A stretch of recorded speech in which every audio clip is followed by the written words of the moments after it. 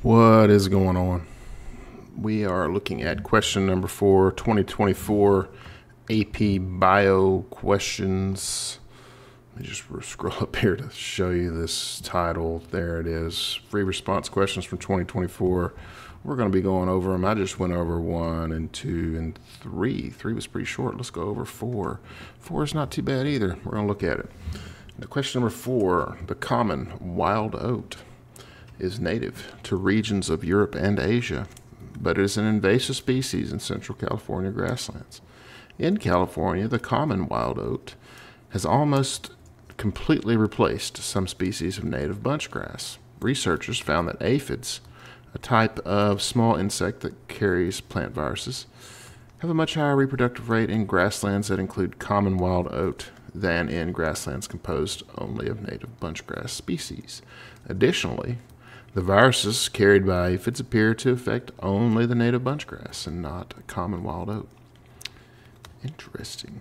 Native bunchgrasses are infected by the virus have a much higher death rates than native bunchgrasses infected by the virus have a much higher death rate than do native bunchgrasses that are not infected. That makes sense. Let's look at question number 4. Describe the change in resilience of an ecosystem when there is a decrease in the number of species. If there's a decrease in the number of species, the resilience of the ecosystem also decreases. Notice I'm just simply stating that. I'm not explaining myself, right? I'm just describing this characteristic that has changed. And because they're probably going to ask me a little more about that. That's the idea. It's going to decrease. Explain, there's explain. Now, explain is a description and an explanation.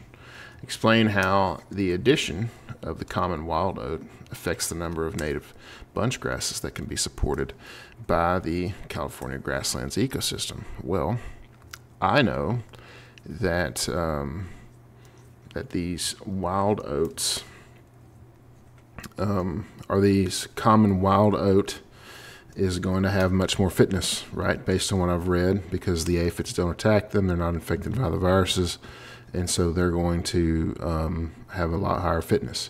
And so because they have higher fitness, they're going to outperform the native grasses, right, which are going to be more susceptible then to viruses that the aphids are going to bring. And so how the addition of common wild oats affect them? It will cause their populations to decrease. Whoops, I accidentally pushed something there. Cause their populations to decrease. Based on my following explanation. Not a hard question at all. Basically, did you listen during Unit 7? Researchers suggest that adding ladybugs, predators of aphids, to the California grasslands predict the effect of adding ladybugs on the abundance of native bunchgrass populations. Notice it's very specific here. It's not asking you to talk about, well, then ladybugs will come invasive. None of that. It's not asking you to talk about all the things that you think might happen. It's asking you to predict the effect of adding ladybugs on the abundance of native bunchgrass populations. It's going to increase, right? Because it's going to decrease the aphids, which are currently causing a decrease in the bunchgrass populations. And so by them aphids being eaten, those bunchgrasses are going to decrease. And now I've got to justify the claim that I just made, which I did, right? The ladybugs are going to feed on the aphids. This is going to decrease virus transmission, and this is going to increase native grass fitness, or at least give them a better chance to compete with the wild oat. Not too bad. Not too bad. Question 4. If this was helpful, give me a comment down below. Tell me how you think you did on this question.